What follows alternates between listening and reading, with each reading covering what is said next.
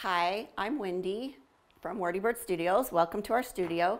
Today I just want to talk a little bit about the different types of decals that we offer. It can be a little bit confusing, the different types we have, so I just wanted to show what the different types are.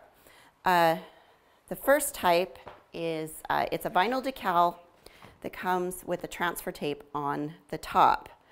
What this is it's a decal that's been cut from a very, very thin vinyl, so it will look like paint once it's up on your wall. And when it comes to you, it's sandwiched between a backing paper that will be either white or blue, and a very thin tape on the top. It's a little bit like masking tape, and the decal itself is sandwiched in between.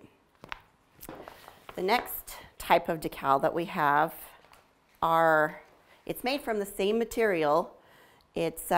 But they're small shapes, just small, simple shapes that you can easily manage with your hands. And we just send these out with no transfer tape.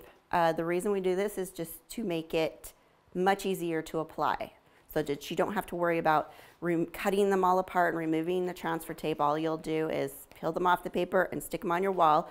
We'll have another video coming up shortly that shows exactly how to do that.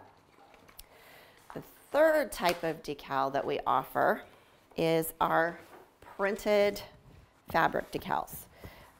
These decals are designs, they're full color, they're printed on a woven polyester fabric material, and then they are precision cut, so there's no white lines or backgrounds, and application, you just basically peel them off of the backing sheet and stick them on the wall. And then the final thing, I just wanted to show you just how your decal will come packaged. We roll them up and wrap them in some tissue paper to keep them from getting dirty during shipping. The best thing to do is when your package arrives to bring it in your house and let it rest overnight. Let it acclimate to the room temperature and the humidity in your house, and you'll find you fight with the adhesive much less if you give it some time to rest in your house. Just unroll it and lay it flat. It might want to curl up since it's been rolled in a package while shipping. Maybe put some heavy things on the corners to hold it flat and just let it rest overnight, and you'll find things will go much smoother.